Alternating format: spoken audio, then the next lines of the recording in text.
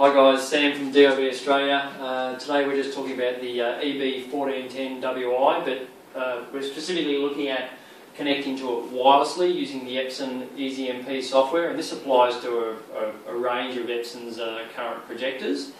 So I've got a laptop here just connected to our office wireless network, and it's got the EasyMP Network Projection software on it, and the projector's plugged into our network and all set up. That's all done. So I'm just being a user, so I just come along here and choose to connect to the projector. Hopefully this will work. Okay, right, so you can see up on the screen is my laptop display, and if I move the mouse or if I open a web browser, there is a bit of a lag. You know, wireless isn't really a replacement for cable. Not this particular arrangement, but it's not too bad to enable a teacher to move around the room more easily. You know, from here I can control all sorts of features of the screen. One of the really cool aspects of this though, and unique to this product, is that it actually allows for return control. So theoretically, if I take the pen that comes with the interactive projector, I should actually be able to control the laptop even though it's not plugged in. Here's hoping. Whew. So as you can see, I'm using the pen to drive the laptop, and that's working fine. So you know, you can have this device floating anywhere around the room and wirelessly connect and control it.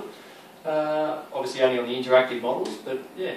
Oh, actually, one more thing. Sorry, we're going to show you the iPad application. You can also connect to these projectors with an iPad. So, see how we go here. You've got to download the application called iProjection. So we'll just done. We go to Projector in the corner and it starts to search for the projector. Hopefully it comes up. There it is, our showroom one. Yep, we want to connect to it. Now you can see the screen is changing because I've connected to the projector. Now this app provides limited functionality, but we can put pictures and files and stuff up there, so I can go into my photos on the iPad and say, okay, well, what have I got here to put up? And that's just an image coming off my iPad here. I can scroll through these. It's got some basic annotation type features right here on the iPad, so you know, I can annotate away onto the screen as well. So look, you know, it's a limited app, but it just shows some of the wireless functions that all come packaged within these products.